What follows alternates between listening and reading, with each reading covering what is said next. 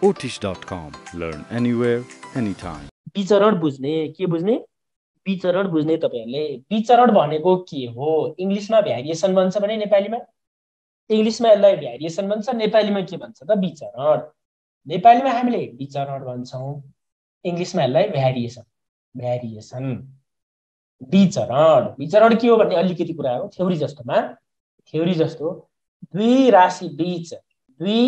राशि बीच तुलना गर्दा देखिने सम्बन्ध यो कुरा बुझ्नु पर्यो हामी दुई राशि बीच तुलना गर्दा देखिने सम्बन्ध दुई राशि बीच तुलना गर्दा देखिने सम्बन्ध नै विचरण हो दुई राशि बीच तुलना गर्दा देखिने सम्बन्ध नै हाम्रो के हो त विचरण हो विचरण भनेको के रहेछ त दुई राशि बीच तुलना गर्दा देखिने सम्बन्ध नै विचरण थ्योरी त हामीलाई चाहिदैन तर बुझ्नको लागि है त यो इंग्लिशमा भन्दाखेरि the relation seen when comparison is done between two variables. The relation seen when comparison is done between two variables. Between two variables is variation. Is variation. Variation भनेको के रहेछ त the relation seen when comparison is done between two variables. अब दुई राशि बीच तुलना गर्दा देखिने सम्बन्ध इंग्लिशमा भ्यारिएबल्स भन्छ भने नेपालीमा राशि भन्छ इंग्लिशमा भ्यारिएसन र राशि भनेको के रहेछ त्यो अलिकति डिस्कसन गरौँ है त अनि हामी अगाडि बढौँला राशिहरु इंग्लिशमा के भन्छ यसलाई भ्यारिएबल्स हामीले ऐकिक नियम पढ्दा प्रयोग हुने राशिहरु के हुन् त्यो कुरालाई अलिकति विचार गरौँ हामीले ऐकिक नियम पढ्दा युनिटरी मेथड पढ्दा प्रयोग हुने राशिहरु के हुन्छन् भन्ने कुरा गरौँ पहिला अलिकति राशिहरु जस्तो कामदार संख्या एउटा राशि हुन सक्छ कामदार संख्या अनि दिन अर्को राशि हुन सक्छ दैनिक घण्टा अर्को राशि हुन सक्छ दैनिक घण्टा कामदार संख्या दिन दैनिक घण्टा अनि ज्याला पनि अर्को राशि हुन सक्छ ज्याला दूरी अर्को राशि हुन सक्छ आयतन अर्को राशि हुन सक्छ आयतन अनि गति भन्नाले स्पिड अर्को राशि अनि क्षेत्रफल अर्को राशि हुन सक्छ क्षेत्रफल अनि मूल्य अर्को राशि हुन सक्छ मूल्य अनि टिभी संख्या अर्को राशि हुन सक्ला टिभी संख्या अनि भाडा अर्को राशि हुन सक्ला भाडा हैन कति हो कति धेरै यी सबै राशि भन्छ हामीले ऐकिक नियम पढ्दा प्रयोग हुने राशिहरुका एक्जाम्पलहरु इंग्लिशमा के भनिन्छ यसलाई भने कामदार संख्या भन्नाले नम्बर अफ वर्कर्स कामदार संख्या भन्नाले तपाईले नम्बर अफ वर्कर्स दिन भन्नाले डेज भइगयो डेज अनि दैनिक घण्टा भन्नाले डेली आवर्स त्यसपछि ज्याला भन्नाले वेजेस वेजेस अनि डिस्टेन्स दूरी भन्नाले तपाईको डिस्टेन्स त्यसपछि भोल्युम आयतन भनेको भोल्युम भयो त्यसपछि गति भनेको स्पिड एरिया क्षेत्रफल भन्नाले एरिया अनि मूल्य भन्नाले कस्ट नम्बर अफ टिभी त्यसैगरी अर्को के रहेछ भाडा भन्नाले फेयर आदि यी एक्जाम्पल्सहरु जस्ट एक्जाम्पल यहाँ के भनेछ दुई राशि बीच तुलना गर्दा देखिने सम्बन्ध नै विचरण हो अब हेर्नुस् त यहाँ मैले लेखे नि राशिहरु यो राशिहरु लेखे नि कहिलेकाहीँ कामदार संख्याले दिनसँग तुलना गर्नुपर्छ दुई राशि बीचको सम्बन्ध कहिलेकाहीँ कामदार संख्याले ज्यालासँग तुलना गर्नु पर्ला दुई राशि बीचको सम्बन्ध भन्ने बुझ्नुभयो कहिलेकाहीँ दिन र दैनिक घण्टाको सम्बन्ध तुलना गरिला दुई राशि बीचको सम्बन्ध कहिले दूरी र गति स्पिड एन्ड के छ त स्पिड एन्ड डिस्टेन्सको कम्पेरिजन गरिएला दुई राशि बीचको सम्बन्ध तुलना जहिले पनि कति राशि बीचको सम्बन्धलाई लिएर गरिन्छ त दुई राशि बीचको सम्बन्धलाई हेरेर तुलना गरिन्छ यहाँ मैले लेख्नु कारण के भने यहाँ दिएका राशिहरुमा एउटा राशिले अर्कोसँग तुलना गर्दा कस्तो सम्बन्ध देखिन्छ जस्तो हेर्नुस् न टिभी संख्या र मूल्यको सम्बन्ध तुलना गर्नु पर्ला कहिलेकाहीँ दूरी र भाडाको सम्बन्ध तुलना गर्नु पर्ला दूरी र भाडा हेर्नुस् त यो दूरी र भाडा कहिलेकाहीँ आयतन र कामदार संख्या कहिलेकाहीँ आयतन र दिन कहिलेकाहीँ दैनिक घण्टा र दिन कहिलेकाहीँ दैनिक घण्टा र कामदार संख्या कहिले कामदार संख्याले दिनसँग तुलना कहिले गतिले दूरीसँग स्पिडले डिस्टेन्ससँग कहिले क्षेत्रफलले कामदार संख्यासँग हैन हो एउटा राशिले अर्को राशिसँग तुलना गर्दा जस्तो सम्बन्ध देखिन्छ त्यसैलाई हामीले विचरण भन्छौं र दुई राशिबीच तुलना गर्दा देखिने सम्बन्धको आधारमा विचरण दुई प्रकारका हुन्छन्। विचरण कति प्रकारका? दुई प्रकारका। विचरण दुई प्रकारका हुन्छन्। विचरणका प्रकारहरू भनेको इंग्लिशमा टाइप्स अफ भ्यारिएसन। हामीसँग विचरण दुई प्रकारका हुने रहेछ। टाइप्स अफ भ्यारिएसन, एउटा प्रत्यक्ष विचरण, अर्को अप्रत्यक्ष विचरण। एउटा प्रत्यक्ष विचरण, प्रत्यक्ष विचरण, यसलाई इंग्लिशमा भन्नुहुन्छ डाइरेक्ट भ्यारिएसन। कस्तो variation? Direct variation. Direct variation भनेर बुझ्नुहुन्छ, प्रत्यक्ष विचरण। र दोस्रो भनेको हाम्रो के हुन्छ त? अप्रत्यक्ष विचरण। दोस्रो भनेको अप्रत्यक्ष विचरण, इनडाइरेक्ट भ्यारिएसन। प्रत्यक्ष, अप्रत्यक्ष, जम्मा दुई प्रकारका विचरण, डाइरेक्ट भ्यारिएसन र इनडाइरेक्ट भ्यारिएसन। डाइरेक्ट भ्यारिएसन अनि इनडाइरेक्ट भ्यारिएसन, दुई प्रकारका विचरण। दुई राशिबीच तुलना गर्दा देखिने सम्बन्धको आधारमा विचरण दुई प्रकारका। अब दुई राशिबीच तुलना गर्दा प्रत्यक्ष सम्बन्ध देखिन्छ कि अप्रत्यक्ष सम्बन्ध भन्दा हामीले कसरी बुझ्ने भने, दुई राशिबीच तुलना गर्दा एउटा राशिको मान बढाउँदा अर्को पनि बढ्ने, बढाउँदा बढ्ने, अनि घटाउँदा के हुने तपाईलाई? घट्ने। बढाउँदा बढ्ने, घटाउँदा घट्ने। दुई राशिबीच तुलना गर्दा एउटा राशिको मान बढाउँदा अर्को पनि बढ्ने, एउटा राशिको मान घटाउँदा अर्को पनि घट्ने। भन्नुको मतलब एउटालाई इन्क्रिज गर्यो भने अर्को के हुने? एउटा इन्क्रिज गर्दा अर्को पनि इन्क्रिज नै हुने, इन्क्रिज गर्दा इन्क्रिज नै हुने, डिक्रिज गर्दा के हुने? डिक्रिज नै हुने।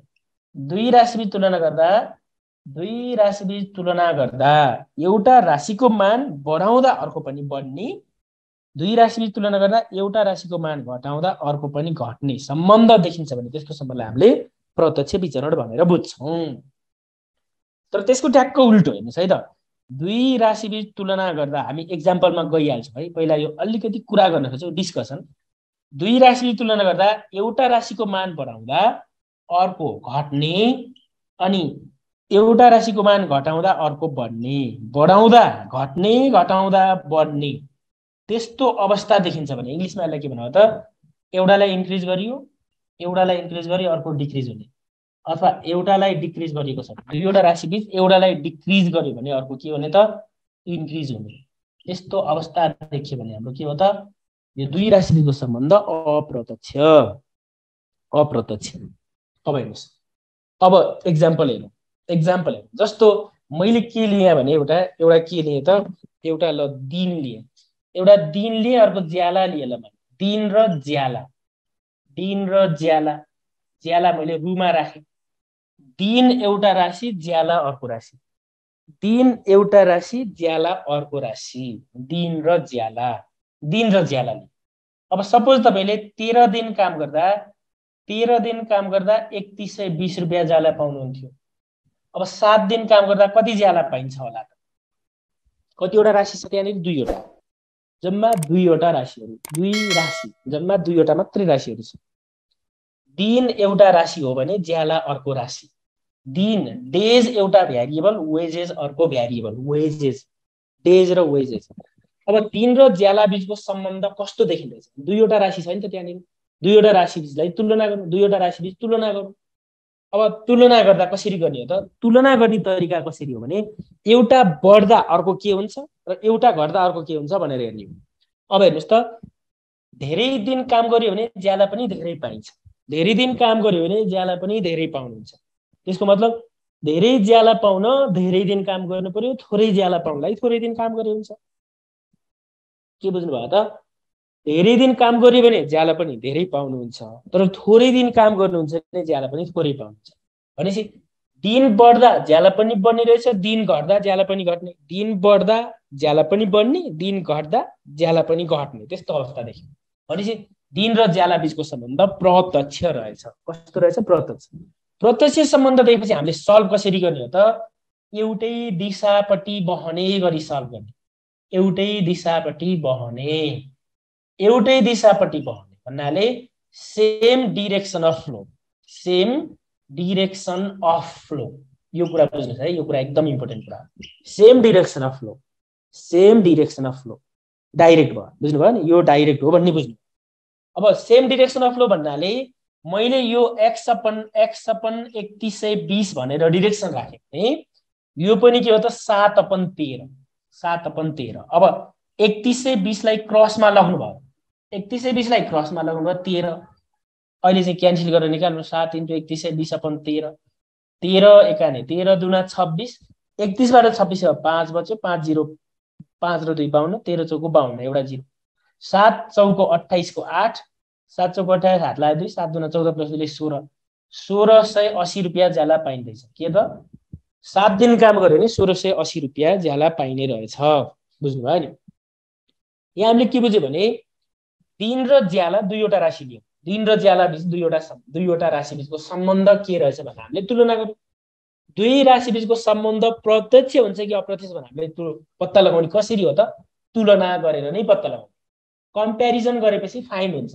डाइरेक्ट रिलेसन हो कि इन्डाइरेक्ट भन्ने कुरा डाइरेक्ट रिलेसन राख्छ कि इन्डाइरेक्ट रिलेसन भन्ने कुरा बुझिन्छ हामीले तुलना गर्दा के पत्ता लाग्यो त धेरै दिन काम गर्यो भने ज्याला पनि धेरै पाइयो थोरै दिन काम गर्यो थोरै ज्याला पाइयो भनेपछि त्यो दुईवटा राशि बीचको सम्बन्ध प्रत्यक्ष रहेछ प्रत्यक्ष भएपछि हामीले के गरी सल्भ गर्नुपर्छ दुई राशि बीच तुलना गर्दा यदि हामीले प्रत्यक्ष विचरणको सम्बन्ध देख्यौं भने एउटै दिशापट्टि बहने गरी सल्भ गर्नु तपाईले यसरी पनि राख्नुहुन्छ सल्भिङमा क्याल्कुलेटर प्रयोग गर्न पाउनुहुन्छ ढुक्क हुनु होला सल्भिङमा क्याल्कुलेटर प्रयोग गर्न पाउनुहुन्छ पाउँछ मज्जाले पाउँछ त्यसमा सल्भिङमा अब यहाँ यसरी डिरेक्सन राख्न पनि सक्नुहुन्छ तपाईले 3120/x भनेर डिरेक्सन राख्नु भयो भने यो 3120/x भनेर राख्नु भयो भने यो ज्याला र दिन बीचको सम्बन्ध प्रत्यक्ष भनेपछि यो डिरेक्सन जसरी राखेको छ यो 13/7 हो 13/7 अब तपाईको 13 * x 13 * x = 3120 * 7 अब यहाँ x = अघिल्कै रूपमा त गयो अघिल्कै रूपमा गयो 13 भागमा गयो x = 1680 नै आउने हो 1680 नै आउने हो तपाईले डिरेक्सन चाहिँ यसरी राख्नु भयो भने यो पनि त्यसै गरी यदि तलतिरबाट डिरेक्सन ल्याउनु भएको थियो तलतिरबाट आयो भन्ने अर्को एउटा एक्जाम्पल हेरौँ हामीले अर्को एउटा एक्जाम्पल हेरौँ है त यही मैले यसलाई मेटे जस्तो अर्को एउटा एक्जाम्पल चाहिँ ल कामदार संख्या र दिन नि हेरौँ तपाईले हेरिराख्नु भयो के हेरे सजिलो भयो नि त कामदार संख्या र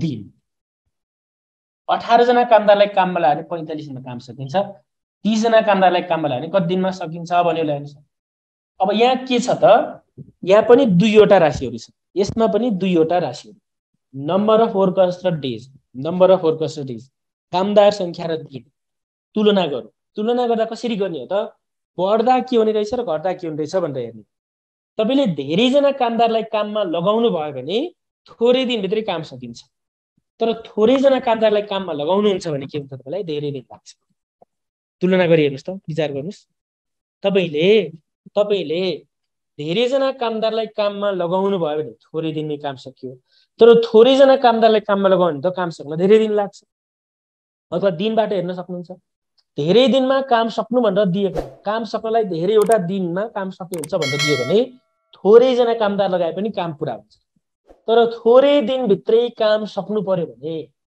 धेरै जना कामदार लगाउनु पर्यो भनेपछि के बुझ्यो भने कामदार संख्या बढ्दा दिन घटिरहेछ कामदार संख्या घट्यो भने दिन बढ्न जाने रहेछ भनेपछि बढाउँदा घट्ने घटाउँदा बढ्ने त्यस्तो सम्बन्ध देख्यो त्यस्तो विचरणको सम्बन्ध देखिएपछि हामीले कसरी सल्भ गर्ने यस्तो सम्बन्ध देख्यो भने हामीले यसलाई सल्भ गर्ने कसरी हो त विपरीत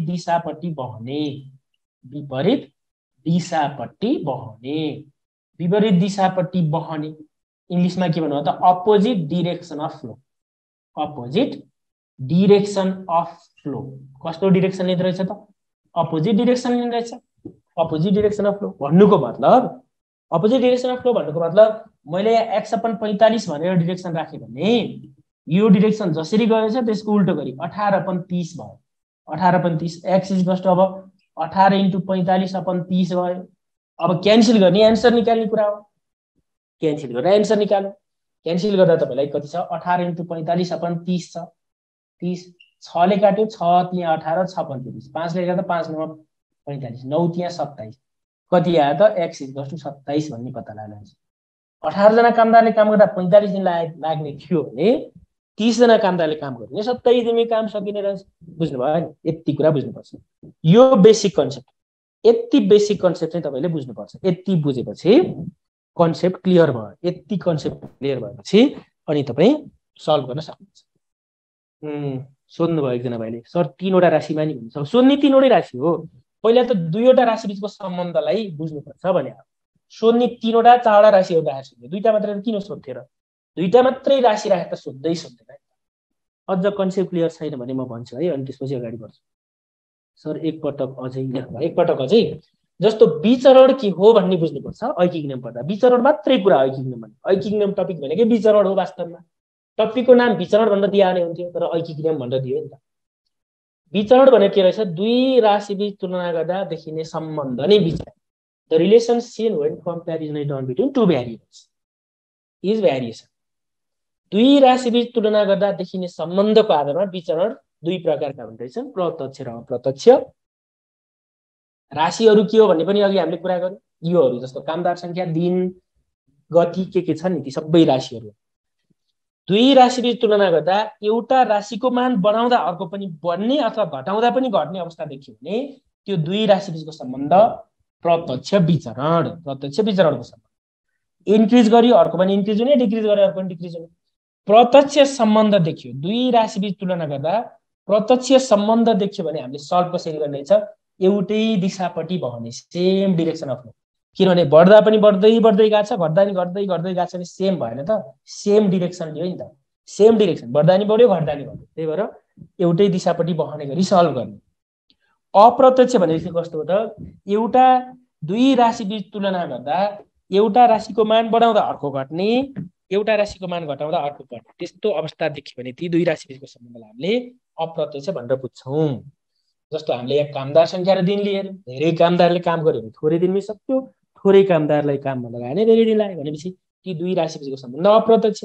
यदि 2 राशि बीचको सम्बन्ध अप्रत्यक्ष देखियो भने हामीले सल्भ कसरी गर्ने? विपरीत दिशापट्टि बहने, अपोजिट डिरेक्सन अफ फ्लो। यो दिशा जसरी गएको छ त्यसको उल्टो गरी गरेको। यति कुरा चाहिँ कन्सेप्ट क्लियर। यति कुरा क्लियर भएपछि हिसाब भइगयो त। त्यति हो हामीलाई चाहिने, यति हो यसमा, यो टपिकमा।